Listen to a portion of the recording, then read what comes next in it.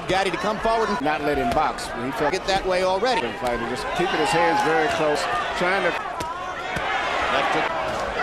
just using probing up on a punch. He also Damgaard had been averaging 80, then has been his action profile. Where the shoulder leap the punches usually. Flicks the jab out. And as he becomes busy, he's going to leap right hand right through the center. Right hand to the body. And he stored his right way when he fight a southpaw. Not loading up, just a little simple left hook to the body that he wanted. Had more things to punch and work out from now. Exactly, and he uses the jab to set up a right hand and then fires a barrage of left. That a lot. Gatti contents himself with another. There's a perfect left hand by Gatti at 147 pounds. Gatti.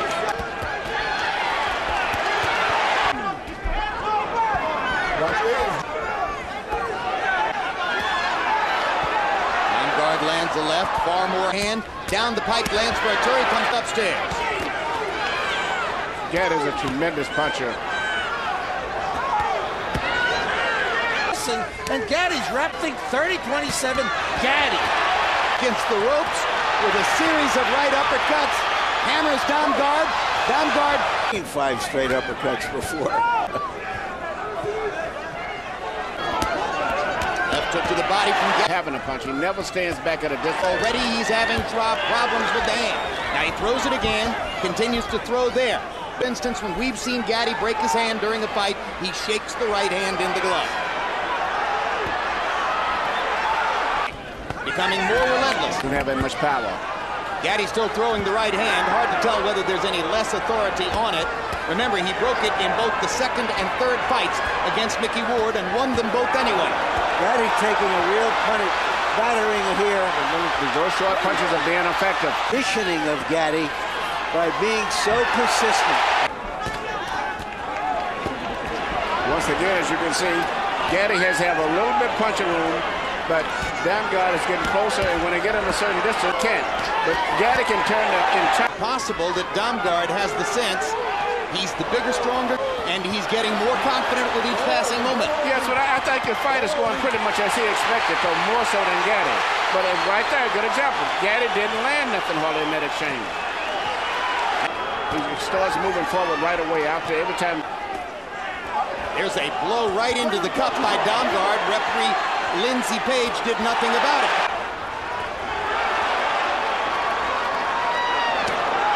Big left hook by Gatti.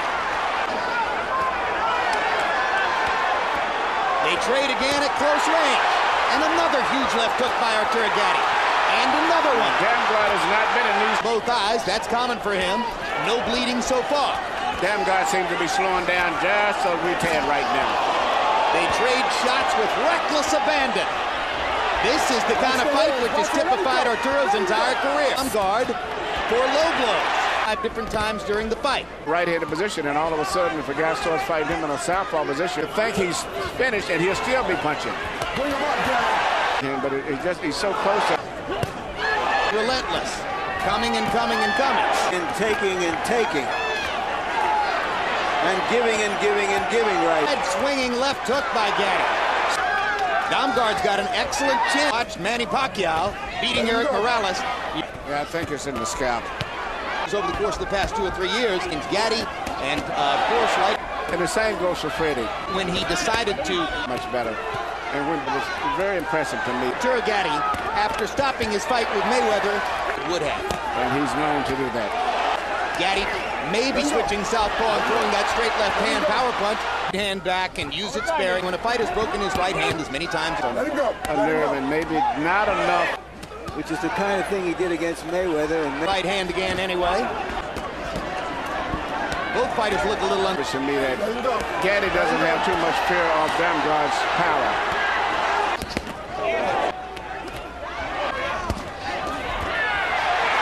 There's his right hand is landing that blow also.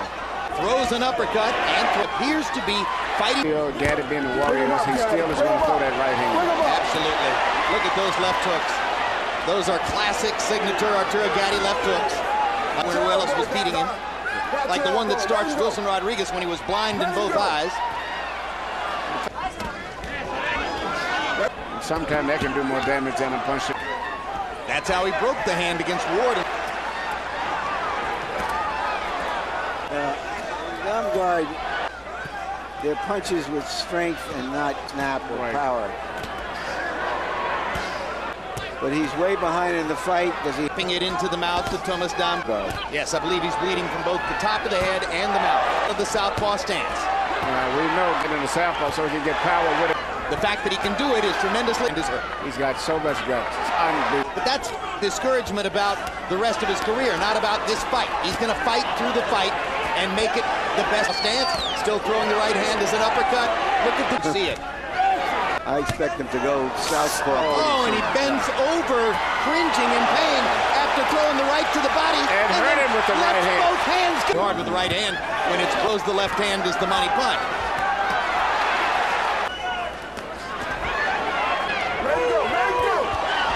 Damgaard holds behind the head and hits Gatti. And pacing very carefully before going back to fight Damgaard. That this man has. You just don't see. Holds up. Looking at his body and everything, he looks very good at welterweight. Than even Damgaard. Hey, look. He looks very strong. He's beating up a guy who's 28-0, has spent his whole career at welterweight, won the European welterweight championship. This is a few seconds away from being stopped. If Gatti lands one more good punch, we might see at the end of the fight. Let me repeat, 37-0 with 28 knockouts. That was the point I wanted to make. So he's annihilating a guy at close range who had won all of his previous fights and came here expecting to beat Arturo Gatti. And now he staggers him with the right hand, and Lindsey Page stops the fight. And once again, the hero rises.